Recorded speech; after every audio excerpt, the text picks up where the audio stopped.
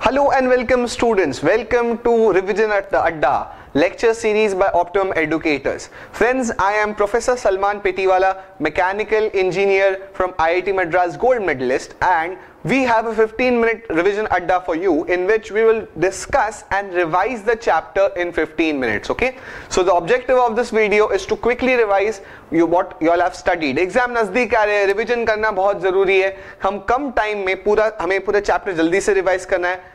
Mind you remember कि ये सिर्फ रिवीजन वीडियो है. आपको कंप्लीट डिटेल एक्सप्लेनेशन का वीडियो चाहिए तो यू कैन फाइंड दैट और you can purchase that from the link in the description below. Okay, and also you can purchase the complete syllabus.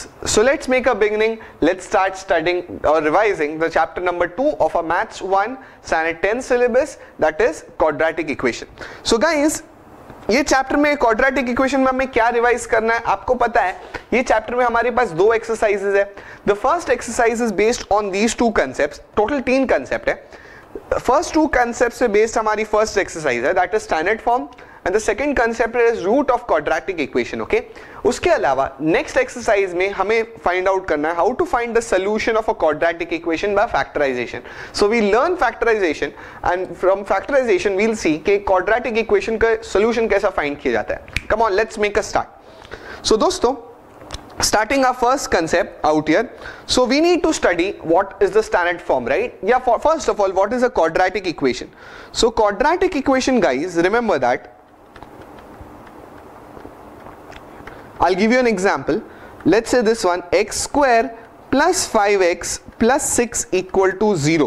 This is an example of a quadratic equation. Now what do you mean by quadratic equation? Quadratic equation वो होता है guys जिसमें जो variable होता है, यानी for example in this case the variable is x, right? x is your variable. जो variable है उसका maximum power should be 2. Okay, so 2 is the maximum power. So I can say power of x is 2. So therefore this is a quadratic equation in one variable, right? How many variables are there? One variable x. मुझे एक example दो. This is a quadratic equation. मैं इसे कहता हूं QE. This is a quadratic equation. एक example लेते हैं. Let's say x cube plus x plus 2 equal to 0. Is this a quadratic equation? The answer will be no. This is not a quadratic equation. Why? Because इसका power कितना है? The power is 3, right? Quadratic equation मतलब the maximum power should be 2, not 3. यहाँ 3 हो गया तो ये quadratic equation अब नहीं रहेगा. Fine. Now with that, after identification of your quadratic equation, what is the standard form? So how is it represented? The standard form is ax square plus bx plus c equal to 0. ये हमारा standard तरीका है एक quadratic equation को लिखने का, where what R A B and C they are constants. Okay, ये हमारे कांस्टेंट्स है. सो रिमेंबर ये हो गया हमारा स्टैंडर्ड फॉर्म. फाइन. ओके दोस्तों, सो इस तरह से हम अपनी फर्स्ट पार्ट को हमने रिवाइज किया कि क्वाड्रेटिक इक्वेशन बेसिकली होते क्या है, right? Next concept guys is the concept of root of a quadratic equation. वहां पर एक चीज हम पढ़ेंगे, please try and understand. Root of a quadratic equation.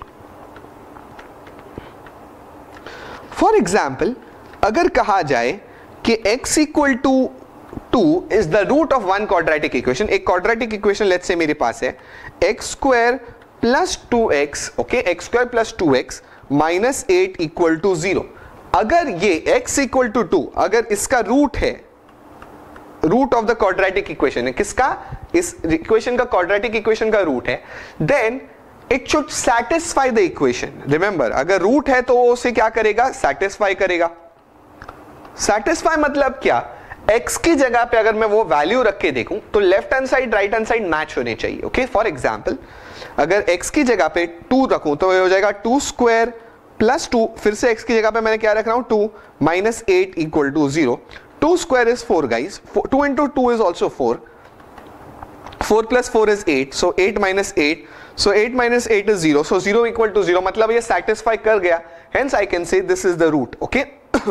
Let's quickly take one more example. अगर मैं कहूँ x equal to 3, is it a root of this equation x square plus 2x minus 7 equal to 0? Check करते हैं. तो x equal to 3 डालोगे तो x की जगह हो जाएगा 3 square. 2 into 3 minus 7 equal to 0. 3 square is 9. 2 into 3 is 6. So 15 minus 7 equal to 0. That is 8 equal to 0. Is this true? The answer is no. 8 is not equal to 0, right? The answer will be not equal to 0. Hence, this is not a root. Right? बराबर. तो अगर root होगा तो वो उस equation को क्या करेगा? सेटिस्फाई करेगा, इक्वल करेगा. फाइन. और इसी तरह से दोस्तों एक और प्रॉब्लम पूछा जाता है कि हमें ऐसा एक इक्वेशन दिया जाता है, ठीक है? Let's say I'll give you an example of an equation. 8x square plus x plus 4 equal to और minus 4 equal to 0. ये इक्वेशन ऐसा दिया जाता है और हमें कहा जाता है कि x equal to 1 is the root. Okay, क्या कहा जाता है? x equal to 1 is the root. और मुझे कहा जाता है फाइंड k, ये k की वैल्यू निकालो. तो बहुत सिंपल है दोस्तों, अगर रूट दिया जाता है ना, ऑलरेडी इस प्रॉब्लम में हमें कहा गया है कि x इक्वल टू 1 रूट है, तो हम क्या करेंगे? सीधा x इक्वल टू 1 रख देंगे, बस खत्म, क्योंकि सेटिस्फाई होना ही चाहिए, और k निकालेंगे. ठीक है, तो कुछ इस तरह से कैलकुलेशन चलेगा. x की जगह पे मैं 1 रखूंगा, तो ये 1 square plus 1 minus 4 equal to 0. ये कितना होता है दोस्तों? 1 square is 1, 1 minus 4 is minus 3, so k into 1 is k minus 3 equal to 0, so k will be equal to how much? 3, right? k will be how much? Equal to 3. so दोस्तों इस तरह से कोई भी हम कांस्टेंट ढूंढ सकते हैं अगर कोई रूट हमें दिया जाए तो. ठीक है, जो रूट दिया जाता है उसको ऊपर जाके रख देने का, बस खत्म, ज्यादा नहीं सोचने का. Fine, fair enough. सो ये एक टाइप हो गया. सो इस तरह से हमने रूट वाला कंसेप्ट भी रिवाइज कर लिया. Right, now let's revise the last and the most important concept of the chapter, that is the method of factorization. Okay, we will do factorization and we'll find the solution of a quadratic equation. So we'll look into the last part of the revision series, that is the solution of a quadratic equation by factorization. हम factorization use करके एक quadratic equation को solve करेंगे. ठीक है दोस्तों, तो revise करने के लिए एक प्रॉब्लम लेता हूं मैं जल्दी से. फॉर एग्जांपल एक छोटा सा इजी सा एग्जांपल लेता हूं. Let's say this is a quadratic equation जो मैं आपको अभी बना के दे रहा हूं, उसको हमें सॉल्व करना है by factorization. Okay, so what is the first step? The first step is pretty simple. हमें क्या करना है? ये जो यहां पर जो नंबर है ना उसको लिखना है. ठीक है, अगर कुछ नहीं तो मतलब 1. सबसे पहले जो फर्स्ट टर्म होता है और जो लास्ट टर्म होता है, मतलब एक्स स्क्वायर वाला और कांस्टेंट वाला, ए और सी, उनको साइड में लेके जाके मल्टीप्लाई करना है. ठीक है, तो क्या करेंगे? 1 into 12 को साइड में मल्टीप्लाई करेंगे, और आपको पता है 1 into 12 will be 12, right? Simple. अब फैक्टराइजेशन किससे कहते हैं? इस 12 को हमें ऐसा तोड़ना है, ऐसे दो फैक्टर में मल्टीप्लाई करके ऐसे दो फैक्टर्स लाने हैं ताकि मुझे बीच का नंबर 7 मिल सके. ठीक है, इससे कहते हैं फैक्टराइजेशन. Let's start. तो the rule is very simple, 1 से चालू करने का. ओके, तो 1 मल्टीप्लाइड बाय 12 इज 12, राइट? क्या 1 और 12 को ऐड या सबट्रैक्ट करने से मुझे 7 मिलता है? आपका आंसर होगा नहीं सर, नहीं मिलता है. कोई बात नहीं. नेक्स्ट 2 से चालू करो. 2 into 6 इज ऑल्सो 12, राइट? अब 2 और 6 का कोई कॉम्बिनेशन, 2 ऐड करूंगा तो 10 मिलेगा, सबट्रैक्ट करूंगा तो 4 मिलेगा, 7 तो नहीं मिलने वाला, राइट? कुछ और कॉम्बिनेशन ट्राई कर लेते हैं दोस्तों. Next after 2 will be 3, so 3 into 4 is will be 12, right? So 3 4s are 12. मुझे एक बात बताओ, 3 और 4 के कॉम्बिनेशन से क्या मुझे 7 मिलता है? आप बोलोगे हाँ सर मिल गया, 3 plus 4 is 7, राइट? तो हम क्या करेंगे? हमारे बीच वाले नंबर को स्प्लिट अप कर देंगे. ये ऐसा कैसा एक्स स्क्वायर, 7 को मैं लिखूंगा 3 plus 4x, और ये 12 वैसा का वैसा, राइट? अब हम इन्हें अलग अलग मल्टीप्लाई करेंगे, दैट इज 3x और 4x अलग अलग कर देंगे.